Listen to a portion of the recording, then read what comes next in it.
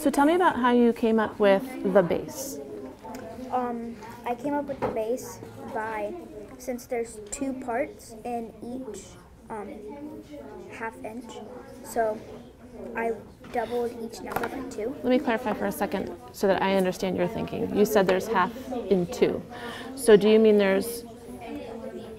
can you show me what you mean by that? What I mean by, like, since each of these squares is a ½ inch, that I would just double it.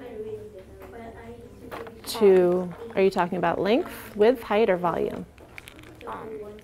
I would double it to get the length. Okay, so you're telling me, just so I make sure that I've got it, that if you have one of these cubes and you're thinking about length, you're telling me I need 2 of these to make one, you would double it.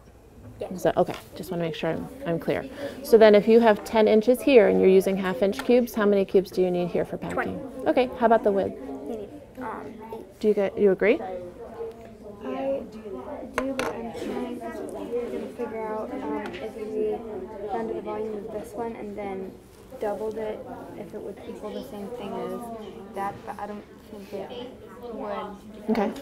I did it, and maybe we would have to multiply it by, I don't know.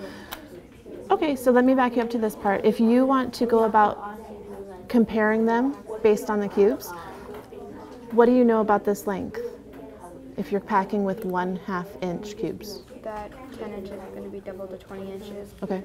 What about this? That's going to be doubled. Okay, can you find the base layer that way? And once you find the base layer, can you use the base layer to find the volume and then compare? Okay.